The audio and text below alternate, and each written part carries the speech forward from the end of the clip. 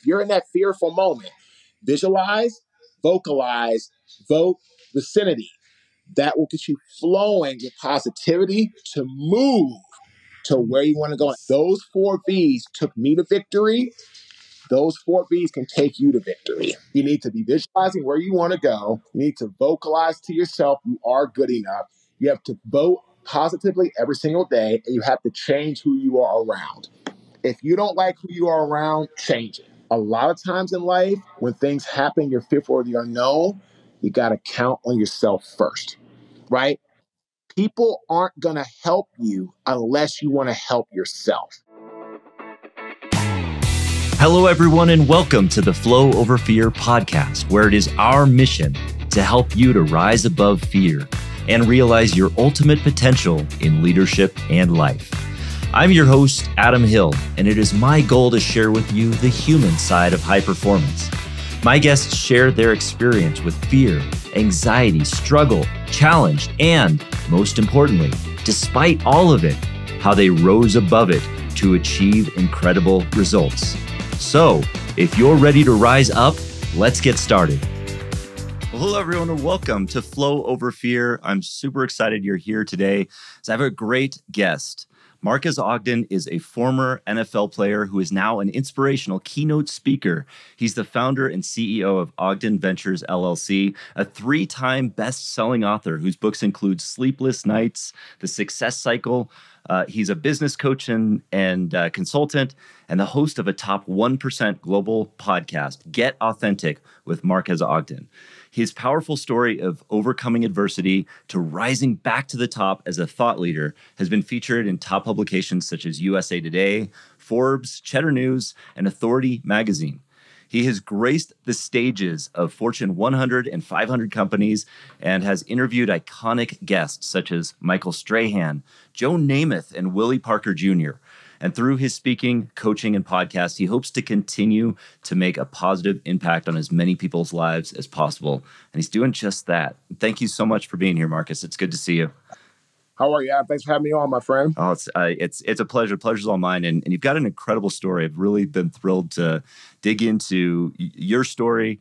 And I know there's so many directions we can take this, but I really want to start kind of at the beginning because I know that you grew up in a single parent household and your father was a big influence on you. Can you kind of dive into how it started for you?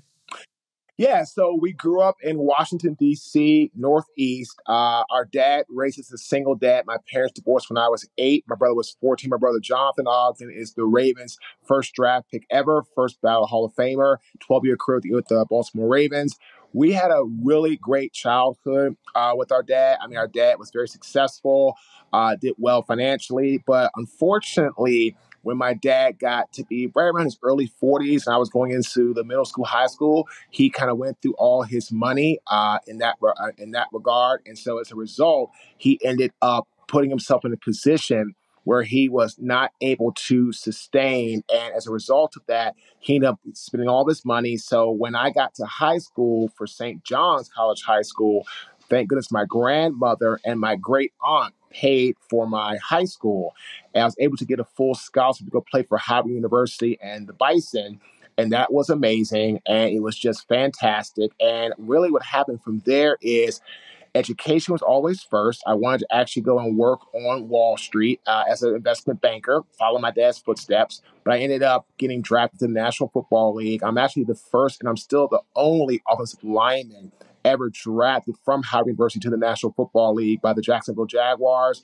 I'll be actually going this year to the Jaguars 49ers game for the Jaguars Legends Weekend. I'm excited to see a bunch of old teammates, great fans, go back to Duval County and see a lot of great faces. But then from there, I got played at NFL for having a nice almost 6-year career. But then after that, I had some really bad struggles. And life after the NFL for a few months, almost about a year, was not really fun. Yeah.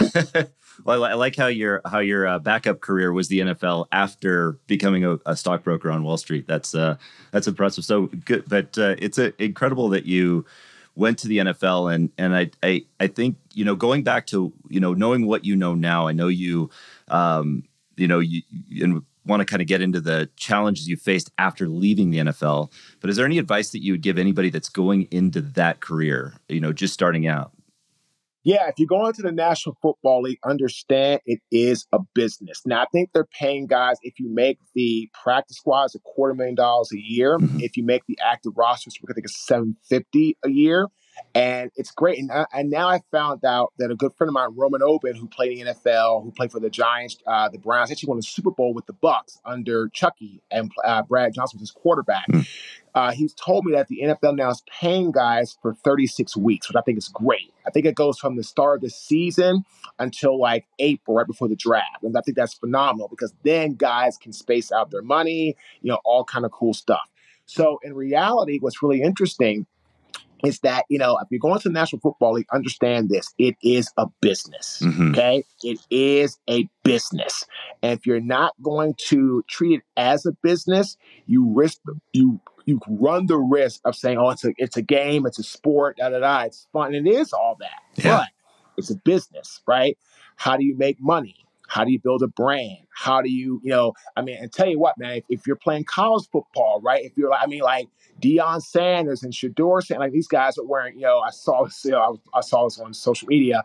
They're wearing like $50,000 Rolex watches on their wrist, right? Because of NIL and because of the way it's set up now, it's a business, right? Mm-hmm. I didn't even think about people targeting players in college, targeting because they don't really have what they have, which is really sad.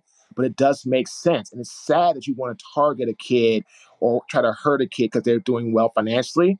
But that's just, it's a business now. There's NIL. There is money to be made. I think they said I think it's Manning's brothers making more money backing up in Texas than I think Aaron Rodgers is going to make this year, or something stupid like that, Wow. right? So again, the main thing, right, Adam, treat football, college now, and the NFL just for what it is. Yeah, it's a business. That's amazing, and it's incredible. It blows my mind to think like right as you exit high school and get drafted, or you get a scholarship to college, all of a sudden you're mixed into creating this brand and this and all of this stuff for yourself, and you may not know that. And I think for many of us who haven't been in the NFL and just watch it and spectate it, there's this stigma maybe that exists that, oh, once you make it, into the NFL. You're there. But I keep hearing stories about people who've been in the NFL and then they have challenges afterwards after they transition. Can you talk a little bit about that transition period? Yeah, I just saw yesterday where Stetson Benson, who was the quarterback from Georgia, who's now with the Rams, he's now on the Rams roster. Mm-hmm. They didn't get into what it was, but they're alleging it is some things off the field. And I read some articles, and I hope he's doing okay, and I have grace for him because it's hard. He's a Georgia legend, and then he goes to the NFL, and you're having to adjust. And he's a good player, but he's not the legend that he once was at Georgia. So I don't know how he really did, adapting to that. But what I'll say is this, right? It's really important that you understand that the transition after the game is real, right? And so what you should be doing is getting mentorship. The NFL now has done a great job with having access to the NFL legends and NFLPA, Former Players Association, NFL Trust, NFL alumni. Like, there's tons of resources out there for guys to go and get, as long as you're willing to take the advice. So if you're listening to this and you're looking to play a sport, football, whatever, and you want to transition after the game, which we all do. Look at Tom Brady. Everybody say, oh, Aaron Rodgers is down, call Brady. Why would Tom Brady leave a awesome $375 million contract to go and go out there and get his head knocked off when it comes to, playing, in the game? I wouldn't, right? Tom is a smart guy. He's like, man, it's time to move on. So again, if you're going to need to transition anything in life, get mentorship, get guidance, get people that that can help, push you the right way, steer you the right way. And that's why I'm really excited for Shedeur and Shiloh Sanders under their dad, Deion. He's played the game at the highest level. He was a Defensive Player of the Year, Super Bowl champion. So he knows what it's going to be like for his sons, the great times, the hard times, the ups, the downs. And so, again, That's why I feel those boys are doing so well. They got great guidance from their dad. So if you're listening to this and you want to transition successfully, sports, business, from one career to the next, from career to retirement, whatever the case may be, get mentorship, get coaching, get guidance. Yeah. And I feel like that's true for anything too. Just, even outside of the NFL, just getting that mentorship and guidance. And I'm actually excited. I'm really excited to see what the Colorado Colorado team can do under Deion Sanders' guidance, because, it hasn't been great for a long time. So they got a big game coming up against Oregon this weekend. So first time, I think in, I don't know how long, where they're both 3-0 heading into a matchup. So Oregon's ranked 10. I think I saw Colorado actually dropped from 18 to 19 in the rankings, which is weird, but whatever. So, but again, I mean, he was unranked and beat 17 TCU. So, I mean, it's not unfathomable for him to go from a 19 and beat a number 10 rank. I mean, it's not impossible at all. Honestly, to me, I think the odds are more in their favor because people are actually going to be doubting them. And Deion and the Colorado Buffalo do really well when they're getting when they have a lot of doubters. Yeah. Let's and when it comes to the mentorship stuff, I know you talked about your father being a big influence on you. What mentors did you have growing up, or did you have any going into the NFL, and did you have any coming out of the NFL? Great question. So I had my strength coach, Keith Camaforo, who worked at some big colleges, and we got him my last year. He was a great mentor for me. After the NFL, I really didn't have a lot of mentorship or guidance because there really wasn't anything set up at that time. Now, after I lost my construction company and went out of business all by my own mistake, all by my own omissions and errors, I ended up getting mentored by Marques Ogden, who has been a family friend, but I hadn't seen him in a while. And then also Andre Collins, who played at Penn State, played for the Washington, now Commanders, and Chicago Bears. And Andre was the one that told me about the Gene Upshaw Trust Fund program, which allowed me to get some sovereignty and allowed me to have time to get myself together after I filed that Chapter 7 bankruptcy. Well, I started the process anyway in April of 2013. So then Andre helped me. And actually, Andre was the one that encouraged me to go to the NAPSA program, National Athletic Professional Success Academy. And that program changed my life. It got me to be much more business savvy. It got me to learn how to use my football knowledge in business. It got me to understand how to be much more of a better speaker, a better coach, a better consultant. So then Brad Mitchell, who was actually running that program, Brad is my coach and mentor today. So I have a question about speaking or how to charge a price or something like that, I go straight to Brad and I get the answers that I need right away. Man, that's so important too. I'm glad you brought all of that up, because the idea of community is just so powerful with regard to, when we're at a bottom, we know we realize who's there for us. And it sounds like you had that team there for you when you hit that, when you hit your bottom, when you had to go through bankruptcy. And would you mind kind of touching on that too? Like, I know you built a construction career right after you left college. It seemed to go really well for a while, but then you had to file bankruptcy. Can you touch on that a bit? Yeah, I formed the construction company after my NFL career, not my college career. Oh, I'm sorry. I apologize. My mistake. But no, so I ended up starting a construction company in downtown Baltimore. It was a site work. Let me go back. It was a small concrete company. Started doing concrete work, demo, just small stuff. I then, and my partner and I, progressed into larger dirt work jobs. Dirt work, sediment erosion control, hauling, grading, stone, trucking, you name it, dumpsters, big demo. And we built the most successful, revenue earning construction company, minority owned in the site work field in Baltimore City and the state of Maryland for 2 years. And we owned Baltimore as the site work king because my mentor who had taught me about it, he went out of business. And so when he went out of business, a huge void opened up for us to come in and really get into the business. And we did very, very well.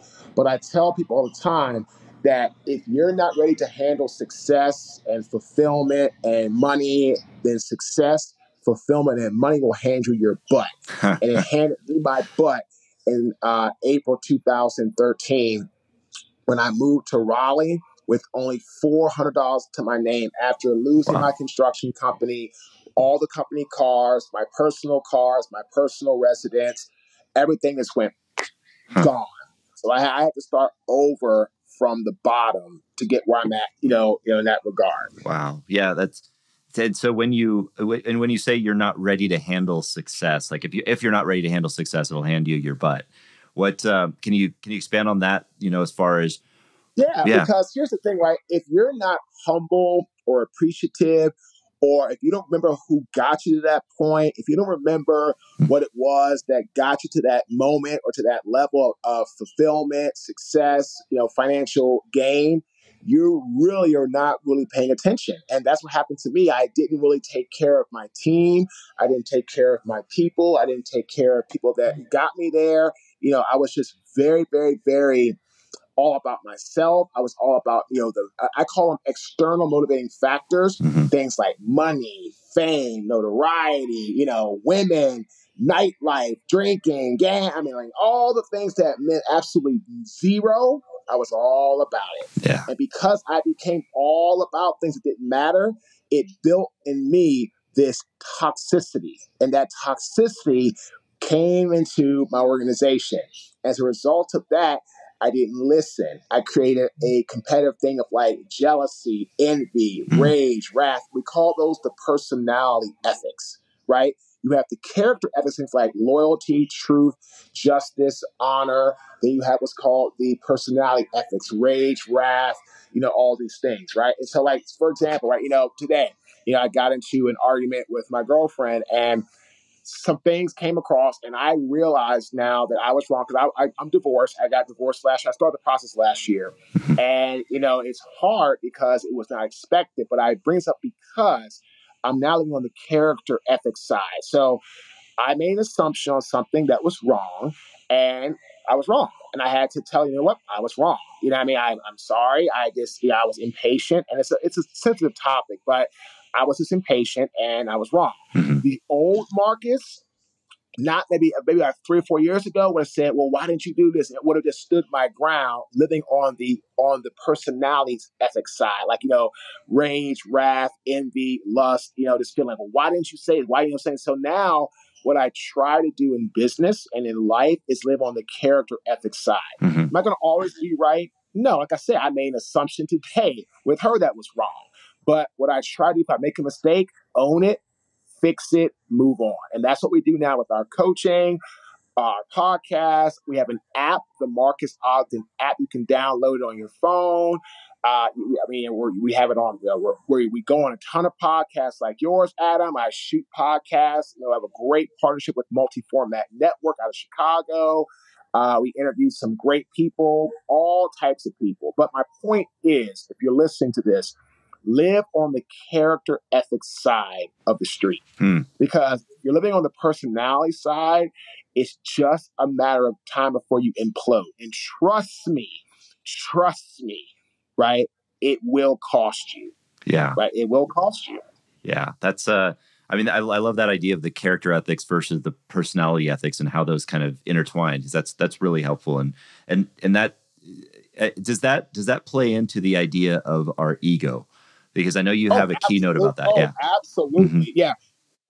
Personality ethics feed your ego to where it gets bigger than the good part of your soul. I have an acronym for ego, exaggerated, glorified opinion. So like I said, I got divorced last year. I found some things out in July of last year.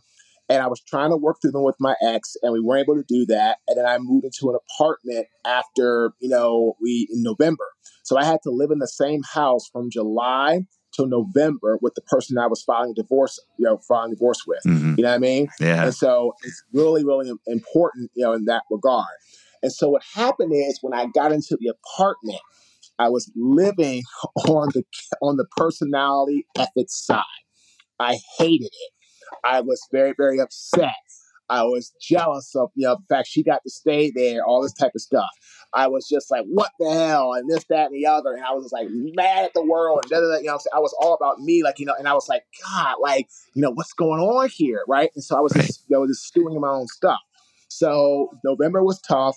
Last Christmas holiday was absolutely horrific. Right. You talk about, the flow of fear, the flow over fear. Like, I lived in the fear last year. I didn't even buy a freaking Christmas tree last December in that apartment because I felt like Freddy Krueger was going to pop out the refrigerator because it was a 2-bedroom, fully furnished, dark, dingy apartment. Like, how am I going to be coaching people? How am I going to be doing this? I'm a fraud. I'm a phony. January, I said, I got my mojo back a little bit. I put money down. I put money down on a house, right? And so I was like, yes, this is going to be awesome. So what happens, right? I find out from my mortgage company, oh, by the way, Marcus, you got to pay this much debt down from this organization because, or it's the IRS, because when you guys were married, there was debt you need to pay down. So you got to pay down all this money, or at least half the debt to qualify. So I'm sitting there like, oh my God, I've got about maybe 50 grand left in cash, right? I owe about 44,000 to the IRS.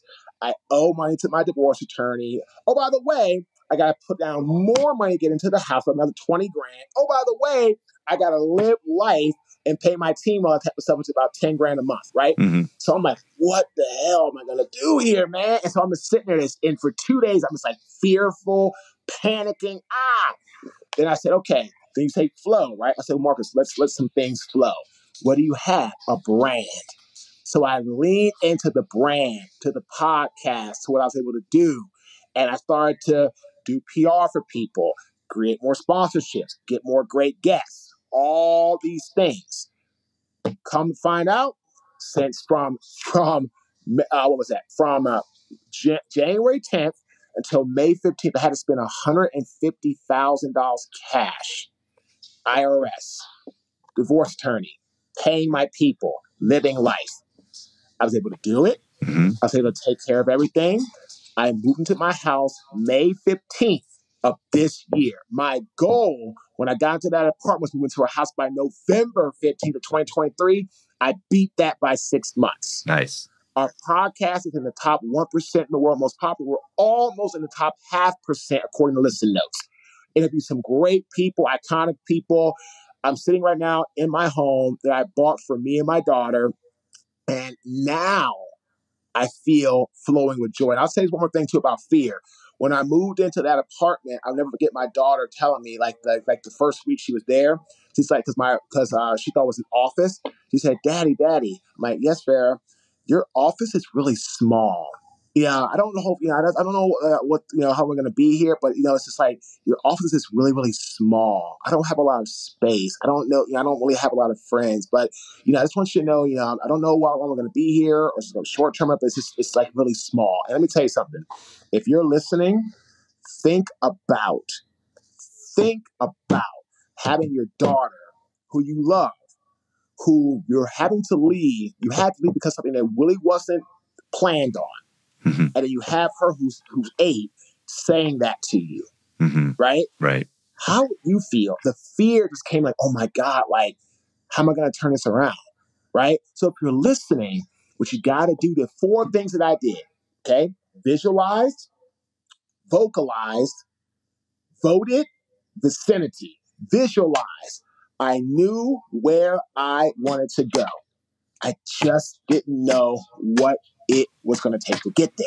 Mm-hmm. So I knew I wanted a house, but I didn't know what it was going to look like. I didn't know how it was going to be. I didn't know any of that stuff. I said, okay, I want a house. So that was the visualization, right? So I visualized. So in November of last year, my mind was in my new home.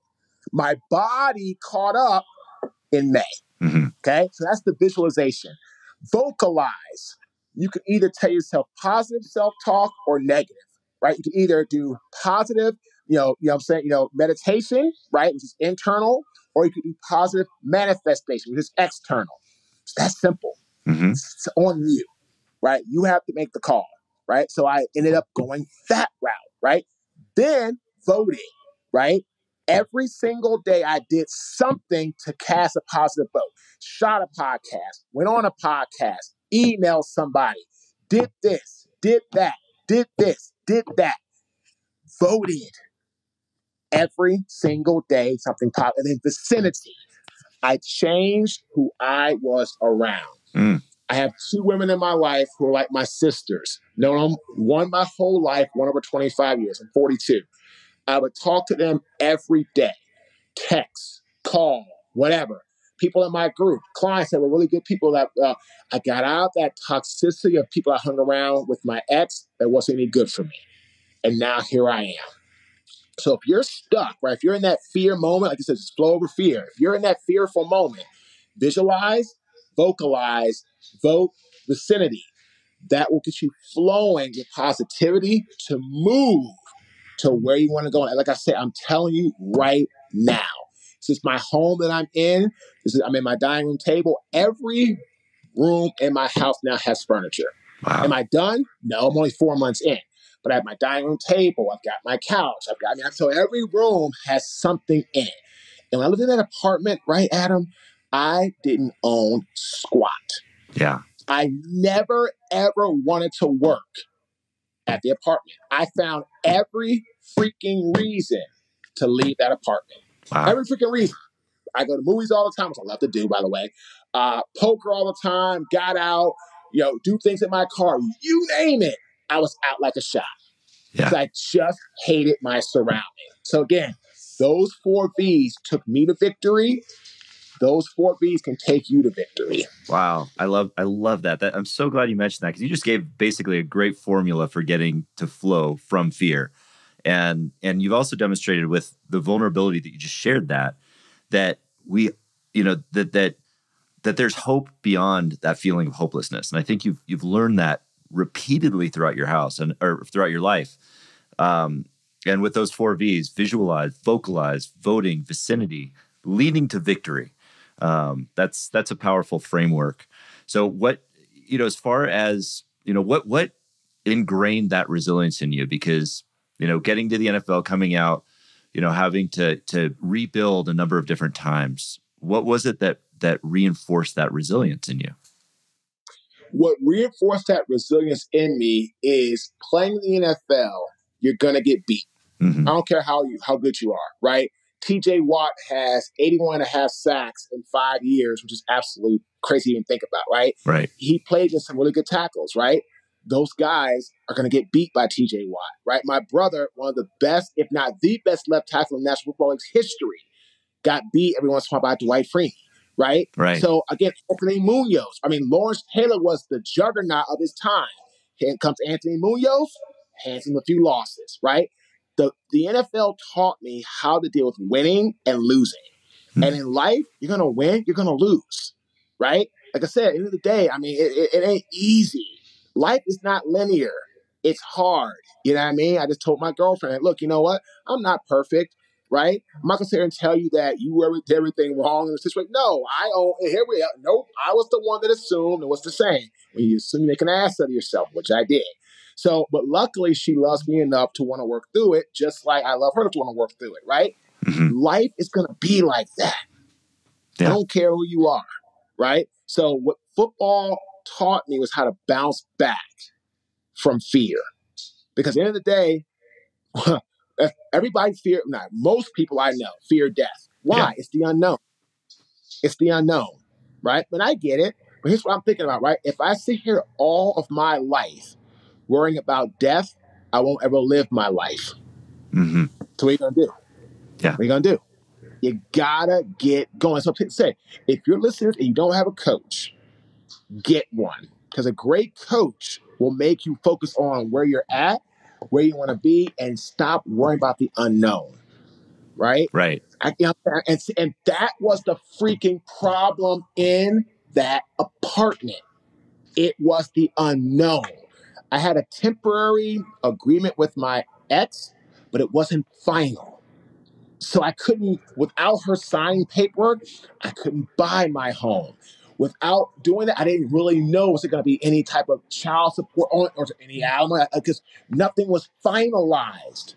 So in that apartment, November, December, January, February, right? Right. March, April, and not until early May when she signed off on the paperwork was it ever going to be like, what can I do? I don't know. Like I was literally waiting because I closed on my house May 15th. My ex signed the paperwork for me to buy the house. I think it was on like May 6th or 7th. Mm-hmm. I was getting down to the wire. And I had to be, I'm always, and again, I'm not mean to my ex or anything like that, but I had to be super nice, right? Right. I mean, I'm cordial now. I don't hate her or anything like that, but I had to be super nice. Yeah. Why? I had to agree to things I didn't want to agree to. Why? Because I needed her to sign something. That was the fear in me. So that's why when I lived in that apartment, not only did I hate it where I was in a constant state of fear because I didn't know what the hell was going to happen next. Yeah. When I got out of the unknown and was able to focus on reality, that's when things got better. Well, that's when things got better. Yeah, and that unknown is it's a powerful force. Just the idea and that fear of the unknown. I mean, I always consider that there's really three primary fears that we deal with. Like the unknown is one of them, the fear of the unknown, overwhelm, and self-doubt. And I mean, a lot of that just plays on itself so that it clouds our judgment. It gets us, into this bad state. And so and it sounds like you have that formula to kind of rise above that in a way. You visualize, vocalize, voting, vicinity. Is that really the path to kind of rise above that, continue to move forward? Or is there something else we should be doing? No, I mean, that's it. Yeah. You need to be visualizing where you want to go. You need to vocalize to yourself you are good enough. You have to vote positively every single day, and you have to change who you are around. Mm-hmm. If you don't like who you are around, change it, right? I mean, I love my friends now. It's interesting, like, I don't really have a lot of people over to the house. I mean, my daughter's here. I mean, I've had friends come over, stuff like that, here or there. Yeah. But like, I have friends, but I don't really have a lot around this area. I just moved here. It's a small town, but that's okay. Yeah, I mean, like, if you're in my house, that means you're special. I mean, my daughter's here all the time. My girlfriend comes over a lot. I've had friends over in the neighborhood who are nice people. I got to know my neighbors, and I'm the only single person in my development because it's very expensive to live here. Yeah. Now, I want you to listen to this too. A lot of times in life, when things happen, you're fearful of the unknown, you got to count on yourself first, right? People aren't going to help you unless you want to help yourself. Amen. Right? Amen. I coach a lot of people, but I'm not going to coach you if you're not going to make the investment to help yourself, right?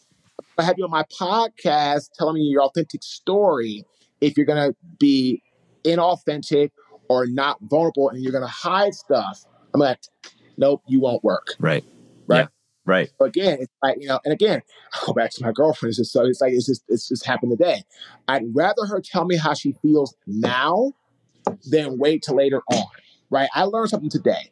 We can get through tough conversations and, I have to learn to be a little bit more patient. Right. But I learned that now, then say, hey, I was talking to a guy on my podcast, Robert Owens. He's like, hey, man, I married you. You were amazing. You were awesome. Things were great. Oh, you have a kid who has special needs, right? Then you don't marry that. Oh, I'm drained. I don't know. And then you get divorced, right? Or somebody that works a lot. Oh, why are you working all the time? Well, I mean, I got to pay the bills. Well, you weren't like this when we were dating. Well, yeah, because we were dating. Now it's real life, right? So, I'd rather know about somebody now than later. Yeah. So again, if you're listening, don't be afraid to have the tough conversations. Because if you don't have tough conversations and work towards conflict resolvement, then when you get into having conflict later on, if like you're married or you're in business with somebody or you have a partnership, you don't know how to deal with it then, oh man, then it's hard to do what? Dissolve it. It's hard to do what? Move by it, right? So I learned that myself, like I need to learn how to be better, more patient, and how to actually learn how to communicate with her in a way which will make her feel better. And again, that's how it is. I was telling my clients, that's how it is in business. That's how it is in life. Yeah, it's the same thing. Man, that's so relatable because I mean, the sooner you can be authentic, the sooner you can develop those authentic relationships, and that's powerful. And so And that kind of gets to the idea of what was it that brought you to this place where you want to help people, where you want to speak to people, and you want to help them become their best? I was tired of living a life of failure and not helping others learn from my failures to avoid catastrophic failure. Yeah. Will I prevent everybody from failing? No. Right? Can I prevent every catastrophic failure? No. But I'm going to do the best I can, help whomever I can minimize mistakes. That's what it's all about. If I can help you minimize mistakes, then we're on the same road to success. So I got into this business to help others learn from my failures so they can succeed in their own path, their own journey, their own life. Mm-hmm. Wow. So, and you do that through speaking. A lot of keynotes, you're speaking with businesses and things like that. Who are the primary people that you're looking for, or that should be looking for you, should I say? Oh, it's I mean, people say you should be more specific, but with my coaching, because I've been through so many things: sports, business, life, mindset, transition, adjustment, speaking, coaching, podcasting. If you want to be a speaker or a coach or a consultant or start a podcast, we're actually about to launch a 3-month cohort program on how to do branding, get on bigger speaking stages, and how to monetize a podcast. I'll tell this people right now, without the podcast, the sponsorships, the PR we bought, the house that I'm living in would never be so. Mm-hmm. Wow. Never be so.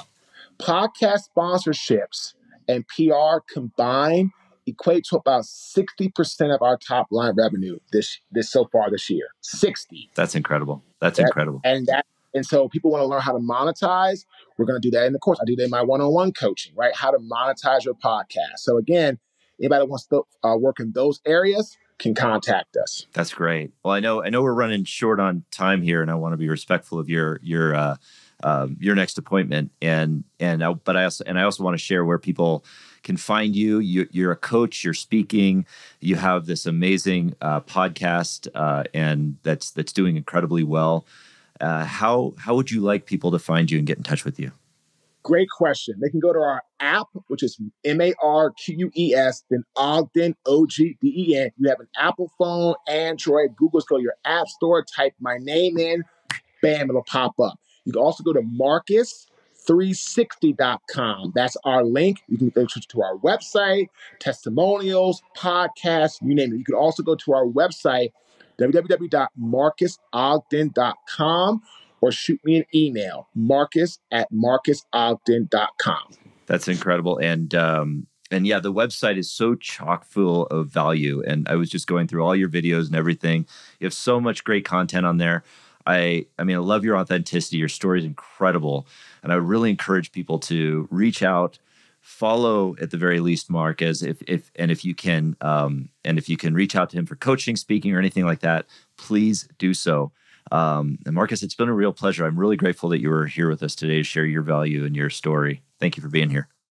Thanks for having me on, my friend. I appreciate it. All right. Well, we'll talk to you soon. Thanks everyone for joining, and we will see you next time. Hey, everyone. Thanks for tuning in to the Flow Over Fear podcast.